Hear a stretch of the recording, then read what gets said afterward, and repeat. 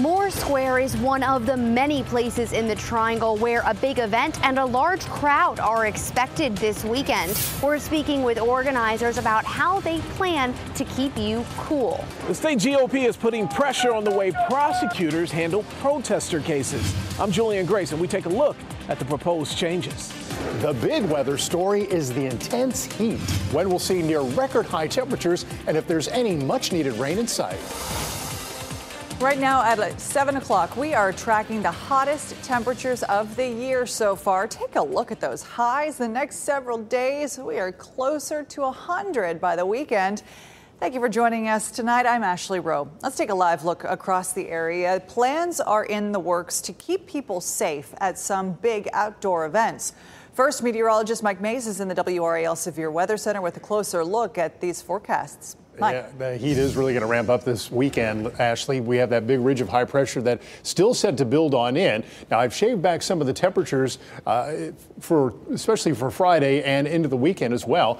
We expect about 88 for the normal high, 90 for the high tomorrow, 92 on Friday. We previously had about 94 for the high. And then Saturday and Sunday, we just dropped it by a degree, 97 Saturday, 98 on Sunday. Still extremely hot. Heat exhaustion, heat stroke could come on quickly if you overexert yourself. And the excellent news is rain chances are actually going up on Monday, now up to about a 50% chance with more cloud cover, perhaps only in the low 90s at this point. The bad news is with the increase in humidity, those heat index values will go up. And over the weekend, we may see heat advisories issued, feeling like 103 on Saturday, maybe 109 on Sunday. 109 is a little debatable on Monday, depending on the cloud cover and how showers and storms form. And over the weekend, our record highs are 100. We'll come close, probably at this point now, not looking like we would hit them. Now, you might want to find relief down east of the coast, but there's a problem. High rip current risks today and maybe through the weekend, and I'll explain why, Ashley, coming up in less than 15 minutes. All right, Mike, and talk about timing. We have this heat wave. At the same time, we've got plenty of big outdoor events happening around the Triangle. Major entertainers like Maggie Rogers, Willie Nelson, and Bob Dylan will be at Coastal Credit Union Music Park, and Raleigh Pride is Saturday. WRAL's Monica Casey spoke with organizers about steps they're taking to keep people cool. Moore Square will be packed this weekend with more than 40 vendors participating in the NC Vintage Bazaar. Organizers tell us on top of all those tents, there will be one extra one to help keep people attending safe and cool. Garrett Youngwright and Aaron Wan founded the NC Vintage Bazaar in 2021. Just been growing the event, and it's really created a big community for this kind of stuff and for people who support more sustainable fashion. This Saturday, they're expecting between 1,000 and 2,000 people in Moore Square between 12 and 5. We're building like a cool-off zone, so we have a little tent. So all of our vendors will have their own tents, but we're having our own little cool-off tent. So we'll have a bunch of chairs for people to sit down in. The tent will give them shade. We'll have a table with some water, some sunscreen. We'll have fans blowing. The event is one of many happening in the Triangle over the next few days, with major concerts, including the Outlaw Music Festival happening at Coastal Credit Union Music Park and Raleigh's annual Pride event set for Saturday. Dr. Anjani Joyner at Duke tells WRAL it's important to drink water as a precaution, not just to stay cool in the moment. So hydrate before you're going to be active, before you go outside, and that will help protect your body. Joyner also recommends keeping an eye on more vulnerable populations, watching for warning signs in the very young and the elderly. So if someone is starting to sweat a lot, get really fatigued, maybe not acting like they normally act, they might be experiencing signs and symptoms of heat stroke. In Raleigh, Monica Casey, WRAL News. In a statement, the amphitheater tells WRAL they are allowing fans to bring in empty, reusable water bottles to the venue. They wrote, the venue is also equipped with misting fans, multiple cooling stations, and we have complimentary sunscreen available for fans. New warrants uncovered by WRAL show State Treasurer Dale Falwell is under investigation. Falwell's accused of using 3 state vehicles to take dozens of personal trips in 2022 and 2023. The warrants say Falwell drove state cars hundreds of miles while commuting on a trip to the dentist, to a country club, on a trip to the Biltmore, among other locations. Falwell tells WRAL he hasn't had the chance to review the warrants, but he believes he has always complied with state law. The SBI is continuing to investigate this case. So far, no charges have been filed. Tonight, more on the arrest of the former HR director for the Department of Revenue, who was arrested last week in Los Angeles for a child sex crime. Harlan Fry did not come to the door when we knocked at his home in a quiet Greensboro golf community. We spoke to the TikToker who calls himself Black Biden. He confronted Fry at a Long Beach Hyatt hotel, capturing an alarming 20-minute conversation where he admits to seeking out a 15-year-old boy for oral sex. Fry said he was in Los Angeles for a work conference and got on the apps, as he often does. Within a few minutes, police showed up to arrest him. He had contacted one of my decoy profiles, which happened to be on a gay dating app. And he was straight to the point, was like, hey, I'm trying to meet up and have fun. Fry was released from jail on a $75,000 bond. The Wake County Sheriff explained what happened after a deputy shot someone they say refused to leave an apartment after being evicted. It happened on Water Oak Drive in Raleigh yesterday. Sky 5 flew over this Raleigh apartment complex where sheriff's deputies engaged in a multi-hour standoff. You can see an armored vehicle and several deputies with their guns drawn. Sheriff Willie Rowe did not identify the deputy or the man who was involved. That man who was shot is in the hospital tonight. Fayetteville police are searching for two people they want to question about the death of a Fort Liberty soldier. Giovanna Flannery and Kamonte Johnson are wanted for questioning in the case. To be clear, they are not charged with anything. This all has to do with the death of 21-year-old Lamarvian Kinnan. He was found dead 2 weeks ago at the USA Car Wash on Deaver Circle in Hope Mills. Anyone with information on this case should contact Cumberland County Crime Stoppers. Two people have been arrested for a series of burglaries in Cary and surrounding areas. Back in November, 5 Cary restaurants were targeted, all within a 5-mile span of Kildare Farm Road. Robert Harris and Yayanara Locklear of Fayetteville face several counts of felony breaking and entering, property damage, and larceny for these incidents. Surveillance video shows one of the break-ins last year at Brothers of New York Pizza, where the suspects stole cash from the register. The pair also faces charges for incidents in Raleigh, Morrisville, Wake Forest, and Apex. Tonight, the Durham community is remembering a well-known business owner. Richard Morgan, the owner of Morgan Imports, passed away last week. The well-known gift shop was an institution in Durham for decades, most recently located in the Brightleaf Square district, before it closed for good in 2020. Morgan was 88 years old. A celebration of his life is planned for this weekend.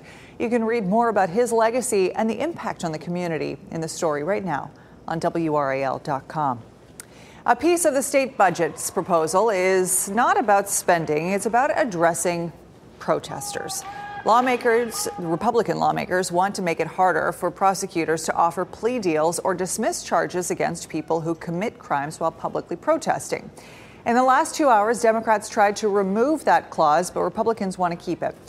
WRAL's Julian Grace takes a look at how the proposal could impact prosecutors in the state.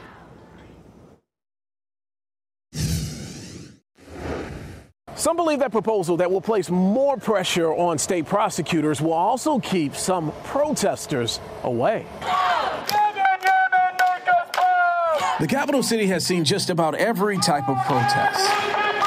How many protests have you participated in? 2 minute account. For activist Kerwin Pittman, that's a lot. Arrested this morning. But because of a proposal trickling through the State House, he may not join a protest anytime soon. It will make anybody think twice before they actually take that step. House Republicans proposed a new law that would require a prosecutor to detail why they dismiss or reduce charges for rioting, disorderly conduct, and other crimes protesters often face. Will this change how you look at cases? I think we still have to continue to balance, as we do in any situation, evaluate the evidence, apply the law, but also then balance, the individual's prior record, what other circumstances might come into play. District Attorney Lauren Freeman says there is a very strong line between civil disobedience and a constitutional right. But supporters of the bill say some protesters committed crimes only to have their charges lessened and then put right back on the streets. I don't think that is an issue, and certainly I'd be interested in hearing from them specifically what they're referencing. We did some checking ourselves. We looked back at a very public protest when protesters took over Durham Highway and blocked lanes in November of 2023. 4 people were charged with Class 2 misdemeanors and were later sentenced to 3 months of unsupervised probation and 36.5 hours of community service. But as for Pittman, he doesn't believe this proposal is just about holding people accountable, but also about discouraging others from joining protests. This is definitely a blatant attempt to target individuals who are exercising their constitutional rights to protest. Reporting in Raleigh, Julian Grace, WRAL News. Though the budget bill may make it through the House, it's unclear if the state Senate will even take it up. If you visit Cliffs of the Noose State Park in Wayne County, you'll be greeted by this sign letting you know that the lake is closed due to a staffing shortage. It's not the only North Carolina state park struggling to stay staffed. Out of 575 full-time positions within the parks, 140 of those are unfilled. Cliffs of the Noose is one of 2 parks imposing a partial closure because of that. It's leading to disappointment from park visitors, especially some with grandkids in tow. Well, when I first saw the sign, I was very disappointed because that was one of our things to do. They're here on vacation. So that was one of our things to do, to just kind of visit the local spots. If you'd like to apply for any of the open positions with North Carolina State Parks, we have a link to the job postings on our website, WRAL.com. Still ahead, another shot at legalizing medical marijuana in North Carolina. The measure lawmakers introduced today and what's next for the bill. Plus, a North Carolina county commissioner is accused of starting a wildfire that burned hundreds of acres and threatened homes. Details next.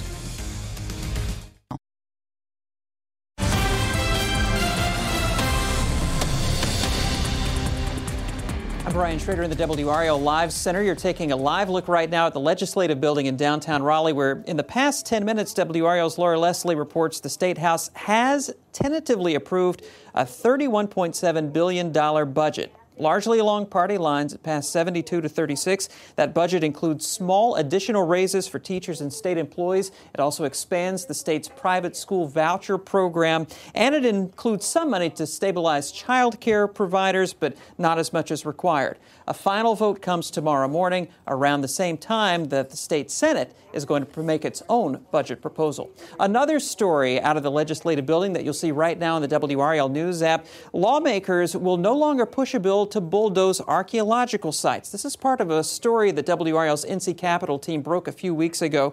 Lawmakers proposed a bill that would have allowed developers to build beach houses in Cedar Point, not too far from Emerald Isle. And that development is proposed on what archaeologists say is a former Native American community. The Senate Judiciary Committee looked at that bill today. A final vote is expected next week. Okay, and meanwhile, the Tuscarora Nation says existing development on that land that Brian was just talking about could be in violation of a United Nations resolution with protections for indigenous peoples. Officials believe the site may have been inhabited for thousands of years before European explorers and settlers came to the area. The state's top archaeologist tells me that this could be one of the biggest archaeological finds ever in North Carolina, certainly one of the biggest in decades. The Tuscarora claim ties to the site, even if state officials say they can't yet associate it with any specific tribe. A new version of the bill is scheduled to be up for debate again early next week. You can follow our coverage at the NC Capitol section of WRAL.com. Medical marijuana is back under consideration in North Carolina. State senators today reintroduced a proposal that would allow people with serious illnesses to use it as a treatment. Cancer, Parkinson's disease, ALS, sickle cell anemia, they're all just a few of the illnesses that would qualify for medical marijuana use. The state Senate has supported similar bills in the past, but their proposals have died in the state House. Some believe this year might be different. The proposal still needs approval from the state Senate, the state House, and the governor to become law. A county commissioner is accused of causing a wildfire that burned more than 500 acres and threatened homes in Carteret County. The North Carolina Forest Service says Chris Chadwick faces charges for setting the fire Sunday. Officials say debris burning caused it. Today, crews are still trying to get the fire under control, put out the hot spots. It is 90% contained. Officials say winds are expected to help improve visibility and air quality soon. Boom Supersonic is taking off in our state with its new facility opening earlier this week. WRAL talked to CEO Blake Scholl about the exciting future of supersonic flight and our state's role in the process. Our goal to provide supersonic flights ultimately to every passenger and every route around the planet. And we built the very first super factory right there in Greensboro, North Carolina in just 17 months. The company is still 3 to 4 years away from its first Overture passenger jet, and the first test flight won't come until a few years after that. Cumberland County will be opening cooling stations this weekend. As temperatures continue to climb, several places will be open for anyone who needs access to air conditioning. That includes all 8 libraries and the parks and rec centers. There are going to be a lot of folks that are going to be making some use out of these cooler spots. Wouldn't it be nice to also go to the beach, Mike? Yeah, but that comes with a downside, Ashley, because the rip current threats are actually going to increase in the coming days because of this system. Now, already the eastern-facing beaches this afternoon, Carolina Beach, Topsail, all had a high risk. There's at least one rip current rescue over toward Curry Beach, and the rip current threat tomorrow will be higher along the coast, all the way from Duck all the way to Curry Beach will be on the high side. And with that approaching the coast, it's likely to remain high into the weekend. So, yeah, you can go down to the water, but don't get in it because it won't be safe. So we have that system. We have Tropical Storm Alberto. We have a new system here that will actually move into the location where Alberto is right now. And there's possibly another system that could be developing in the coming days in the southern Caribbean. It's like suddenly the tropics are taking off. So we've been talking about this for the past few days. Didn't really look all that impressive, but now all of a sudden models are suggesting this could develop. We also have tropical model plots that the Hurricane Center has issued today, tracking to the west-northwest. Some bring it up to the north or skirt our coast. We'll see if that happens. We would really benefit to see some rain from this system, but I don't see anything doing that so far. And the European ensembles have actually ramped up. Yesterday it was about a 20% chance of developing. Now it's up to about a 50% chance being carried into Florida and then gradually dissipating. And that's the most likely route that I'm seeing right now. So there's Alberto. It developed into a tropical storm this morning, became a named storm, and it's impacting all the way from Grand Isle, Louisiana, where they're having overwash on some of the roads there, to Texas, where there could be some storm surge of 2 to 4 feet and rainfall up to about 10 inches, makes landfall tonight, up to 20 inches in some of the mountainous terrain here that will cause mudslides and landslides. And then the next system, which is now in the Pacific, will cross over Mexico, move into this area, and over the next 7 days has a 30% chance of developing. But the European ensembles actually have this at a 90% chance of developing, and the model plots carry it into the Bay of Campeche and eventually over into Mexico, where they're already going to see some flooding rainfall from Alberto. This could possibly become Beryl as we head into the weekend. Lots to watch in the coming days. Warm tonight, mid to upper 60s for the lows, 65 in South Hill, 68 in Raleigh. And then tomorrow, maybe a degree or two cooler. We had 91 today in Raleigh, about 90 tomorrow, 90 at Rocky Mount, 90 in Roxborough. And it's quite possible dew points could fall into the 50s tomorrow afternoon. That would be an added bonus. But the heat still expected to rise. Summer officially arrives tomorrow, 92 on Friday. Upper 90s into the weekend. So happy to see our rain probabilities going up for Sunday night, Monday, and Monday night. 40% Sunday night, 50% chance for scattered storms on Monday, and then 40% in the evening. And with a bigger heat, we'll watch for some big storms. Upper 90s Tuesday and Wednesday, and perhaps by next Friday, there could be another round of showers and storms as well. So we're seeing increasing chances for rain, but unfortunately, we're still seeing that bigger heat, Ashley. Yes, big heat, but hey, if we can get that rain on Monday, that would be awesome. Thanks, crossed. Mike. Fayetteville State University just broke its all-time summer school attendance record, and the students' tuition was free. What helped make that happen? Next. For the second day, the second gentleman is in Durham, and today he was celebrating Juneteenth. He attended multiple events today, including a barbecue lunch. There, Doug Emhoff talked with city and state leaders, including Durham Mayor Leonardo Williams and County Commissioner Brenda Howerton. Emhoff mentioned his wife, Vice President Kamala Harris, and all of her work as the senator to lay the groundwork to make Juneteenth a federal holiday. It was a hot, sticky day today, but something really cool happened at Fayetteville State University. Chancellor Darrell Allison announced the university received a donation to make summer school at FSU free again. WRAL's Gilbert Bays was on campus for this announcement. It's official. For the second year in a row, Fayetteville State University has broken its all-time summer school attendance record. 4,463 students are enrolled in free summer school. Regina Keenan is one of them. When you found out you could go to summer school free, what did you think? Oh my God, that is awesome. I was so excited. I was like, okay, they gave us a deadline. I'm like, let me get it done right now, because you can't miss a deadline of being able to go to school for free. The students can take up to 7 credit hours to catch up or help them graduate in less than 4 years. A $750,000 anonymous donation is helping to foot the bill. Many of them need housing and a food plan. We take care of that as well. We want to make sure that at Fayetteville State University, it's one thing to get you here. We want to make sure that we come alongside you to complete it. So summer school continues to thrive here at Fayetteville State University, and the chancellor says he's going to do everything he can to make sure it continues to be free to all students. At Fayetteville State University, Gilbert Bays, WRAL News. Oh, tonight is going to be an exciting night for the Team USA swimming trials right here on WRAL. Olympic veteran Ashley Twitchell, who lives in Cary, a local gal, will compete in the women's 1,500-meter freestyle final. Wish her good luck. Last night, Holly Springs native Andrew Capobianco competed with his partner in the men's 3-meter synchronized final. They were amazing. They came in second place, unfortunately not making it on the Paris team. Back in 2021, Capobianco took home the silver medal in Tokyo with Mike Hickson in the men's synchronized springboard. Just incredible what they do. And for the women, NC State's Catherine Burkhoff competed in the 100-meter backstroke. She finished second, and that will likely send her to Paris. Unconfirmed just yet, but it's pretty much going to happen. Swimmer Regan Smith broke the world record in the women's 100-meter backstroke last night, taking that top spot. Thanks for being here with us on WRAL at 7. Don't forget, USA Swimming Trials through June 23rd. Good night. Keep watching WRAL News over the air Channel 34 and Spectrum Channel 1257.